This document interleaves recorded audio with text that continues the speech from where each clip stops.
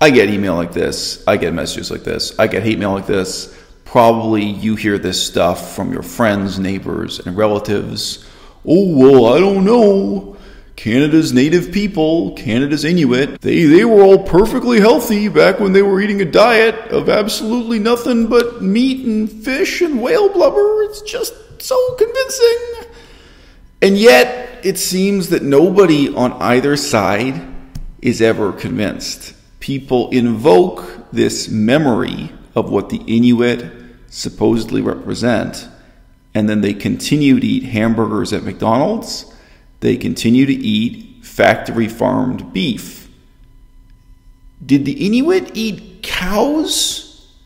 Did the Inuit eat hamburgers? Like, even if you found this line of reasoning convincing, it would inspire you to reject a vegan diet, to reject a vegetarian diet, to reject a kind of moderate, science-based omnivore diet. You'd have to adopt a diet incredibly expensive and difficult to sustain. But wait. Let's take a step back and actually use some empirical and scientific methods. Here's the kind of greatest hits of factual arguments for the next 15 minutes from a channel you may not know called Plant Positive. This guy did a lot of work putting forward a lot of facts that are quite annoying to cobble together from good old-fashioned books. It's really a great shame that his YouTube channel never did a collaboration with somebody like Mike the Vegan or other health and science-based YouTube channels. Guys, YouTube is a place where information comes to be broadcast, but it's also, unfortunately, a place where information comes to die. So I'm making this video partly to promote awareness of this now long-forgotten YouTube channel. Shout out to Plant Positive. We're lucky to have this old issue of National Geographic. It has an article about the discovery of 2 female mummies around 440 years old, discovered near Point Barrow, far inside the Arctic Circle. If there had ever been a perfect time and place to be naturally low-carb, this was it. One mummy had been in her early 40s, the other in her 20s. Just as we would expect of people living in such a hostile, frigid place, the remains showed evidence of stress. Despite their young ages, they showed evidence of atherosclerosis, a type of hardening of the arteries. They also suffered from osteoporosis, or the degradation of their bones. A painful parasitic infection was apparent as well. All this could be called the inevitable result of a diet of mostly raw animal carcasses. This is the coronary artery of an even older female mummy than the 2 in the National Geographic issue, in this case from around 400 AD. We see pronounced atherosclerosis. This is natural cardiovascular health the low-carb way, long before refined carbs. What we see here are effectively long-term studies of an animal-based, wise traditions diet, and the results are not pretty. We see evidence of heart disease, weak bones, and parasitic infections. Let's look at these 3 problems a bit more closely in Eskimos, starting with their cardiovascular disease. Early in the paleo diet, Lauren Cordain tells us the Greenland Eskimos were exemplars of heart health, referencing the work of Bang and Dyerberg. This is a less than ideal reference for a man who argues that lower cholesterol is better. Bang and Dyerberg found that the Greenland Eskimos had what we would call today borderline high cholesterol levels. To whatever extent they may have been protected from heart attacks, Bang and Dyerberg said it was likely because of the extremely high levels of omega-3 fatty acids they consumed. They thought the price for this protection was their higher rate of stroke, which Cordain fails to mention. The myth of low cardiovascular disease among Eskimos was examined by these researchers. They found heart disease was not less common in Eskimos than in whites. Mortality from stroke was higher, however. I'll mention here that I will use the terms Eskimo and Inuit interchangeably in these videos. Those researchers also found a reliable old testimonial indicating that cardiovascular disease was actually quite common for these people. This website did the fact-checking for us. I recommend you visit it and read this blog post. I'll just borrow enough of their material here to show you that they certainly did not have low cholesterol, and more importantly, they had horrible life expectancy. The perspective of the authors here is that higher cholesterol is better, so obviously I don't agree with their take on this. For the Ansel Keys detractors out there, it's worth a mention that this pioneer of heart health was aware of the Eskimo diet. He was also aware of their tragically short life expectancy. Here is more evidence of heart trouble among the Eskimos. Between 1956 and 1958, the bodies of Eskimos were autopsied for this study. Hardening of the arteries was observed to be quite common. More recently, a large cohort of Eskimos were studied. Despite favorable lipid profiles, rates of stroke and cardiovascular disease were high. Notice they carried a high pathogen burden. That brings us to another problem created by their traditional diet. Parasitic infections. Eskimos certainly had them. Here you see a 1950 record of the prevalence of intestinal parasites among them. This is inevitable if you are routinely consuming raw, untreated fish and meat. These parasites would have had the effect of lowering their blood cholesterol. Doctors Eaton and Cordain should have clued you in on this, don't you think? Circumpolar natives had high infection rates of one notorious parasite, Toxoplasma. The Inuit were the most afflicted group in this study, with 72% of their pregnant women infected. What about the osteoporosis observed in those Eskimo mummies? This paleopathologist attributed that to their high-protein diet. Extreme protein intake is fingered for blame here as well. Bone mineral content in Eskimos was assessed as deficient in a 1974 study. The Eskimos compared poorly to whites, who presumably were eating a lot more carbs than the Eskimos were. So is their high protein intake really the best explanation for their weak bones? There are conflicting studies regarding the effects of high protein diets on bone health. However, the evidence is more clear that dietary saturated fat is highly damaging to bones. This has been demonstrated through animal experimentation. Eskimos are a curious choice of dietary model for paleo-dieters and crossfitters. It is in the interest of those in cold climates to have more insulating body fat. Eskimos were long ago considered unusually short and overweight. They were not considered to be physically strong either. They were observed to age poorly as well. This is usually not an openly stated goal for fad diets. Descriptions of Eskimos from the 19th century can be uncomfortable to read. These unflattering descriptions wouldn't be worth reviewing if Eskimos weren't presented as a model for us today. Traditional Eskimos had other health problems as well. They have been afflicted by some cancers, for example. A century ago, reports stated otherwise, but they were later shown to be inaccurate. Any observed low occurrence of cancer soon was understood to be only the result of infectious diseases, which ended their lives before cancers had a chance to develop. Eskimos actually have some of the world's highest rates of certain cancers. Here is a graph for that. A cancer was also identified in the remains of an extinct Paleo-Eskimo. Perhaps some of that can be explained by the toxins in their food supply. Eating such fatty food so far up the food chain is bound to convey environmental contaminants into these people.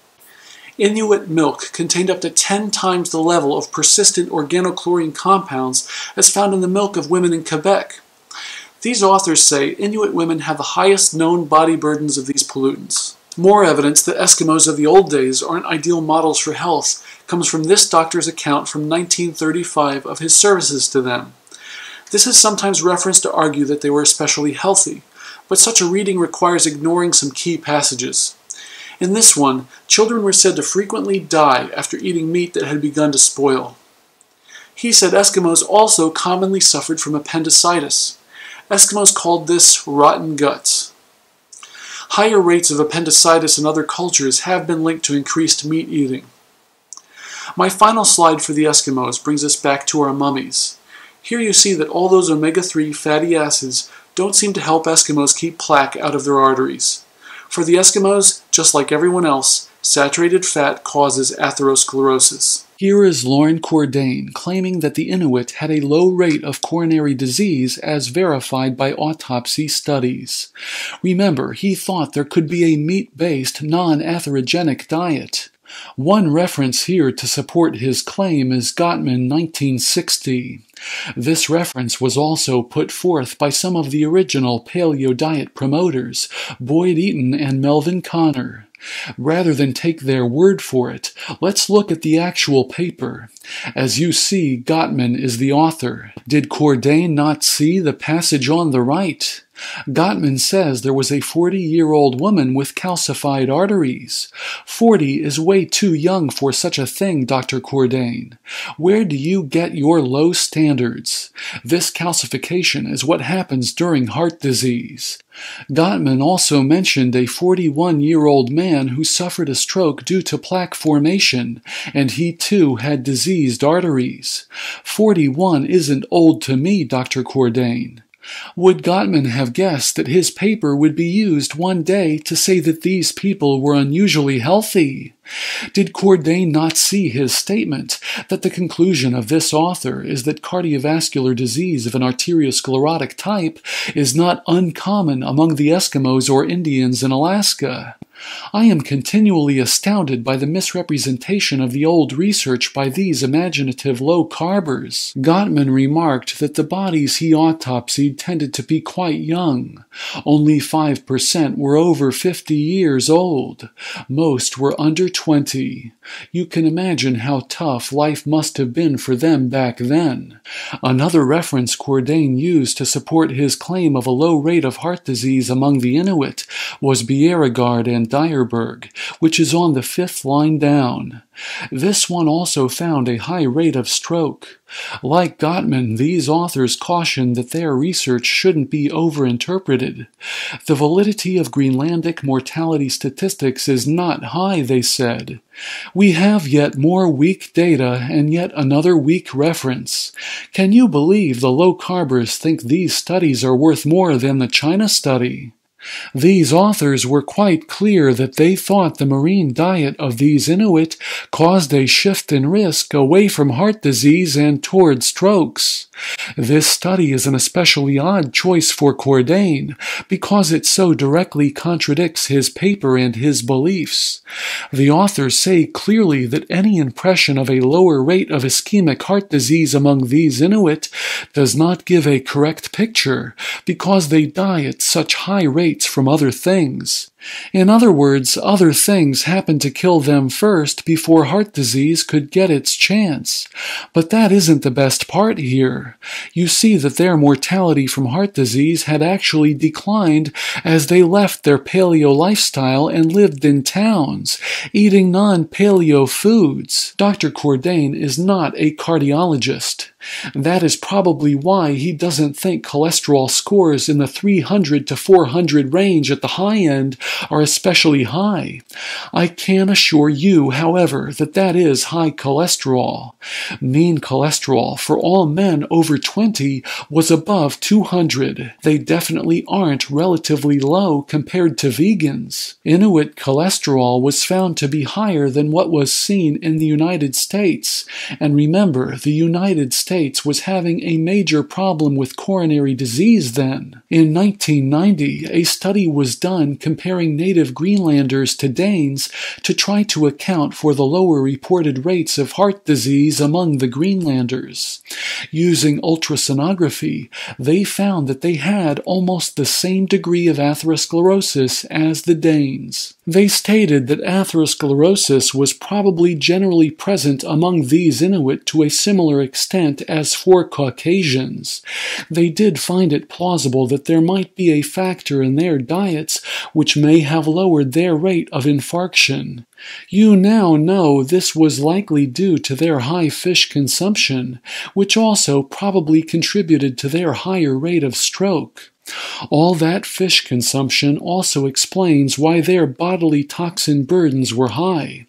In this study, one of the main predictors of high bodily contaminant concentrations was their markers of omega-3 fatty acids from fish. More fish, more toxins was the finding here. Here, a detailed examination was conducted of several other mummies. These dated from around 1475. Thanks to fortuitous discoveries like this, I can inform you about the preserved bodies of people who lived in environments as carbohydrate-free as is naturally possible. They were not eating any grains or beans. Here you see at the top left that arterial plaque was found in one mummy. He also had very weak bones, a common theme for these old mummies. Their diet seemed to have been very damaging to their bone health. On the right, you can see that a child was also found to have poor bone quality, as well as possible birth defects. At the top, you can see that their high-protein diets led to the development of a kidney stone in one mummy. Again, their lives must have been quite hard. I hear that kidney stones are awful. On the right, you can see that this paleopathologist was certain he discovered evidence of a malignant cancer in one body. He said that this form of cancer was also common in modern times among circumpolar peoples. With all that said, I will affirm for the Weston Price Foundation fans that they had no tooth decay, if that happens to be your highest health priority. Poor bone status has been observed among these people in more recent times.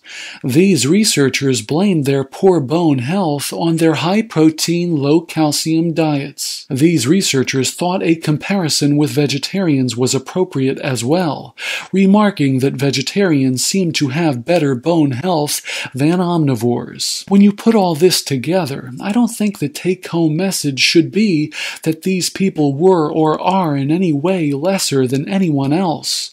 Historic circumpolar peoples were challenged in life in ways that very few of us are today. Their survival alone is to be admired.